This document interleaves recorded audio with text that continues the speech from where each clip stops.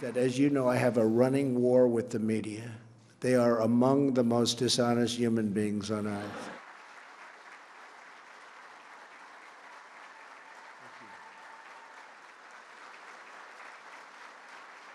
I get up this morning, I turn on one of the networks, and they show an empty field. I said, wait a minute, I made a speech. I looked out.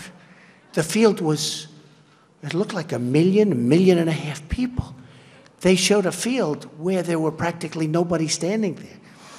And they said, Donald Trump did not draw well. I said, it was almost raining. The rain should have scared him away, but God looked down and he said, we're not going to let it rain on your speech.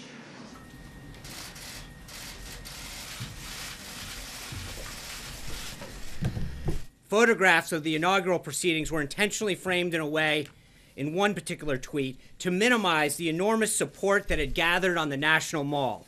This was the largest audience to ever witness an inauguration, period.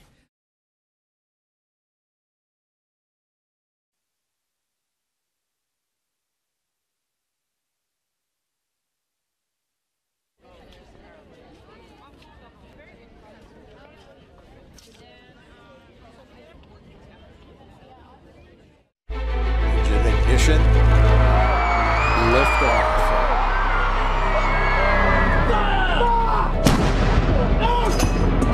If you don't represent women in politics,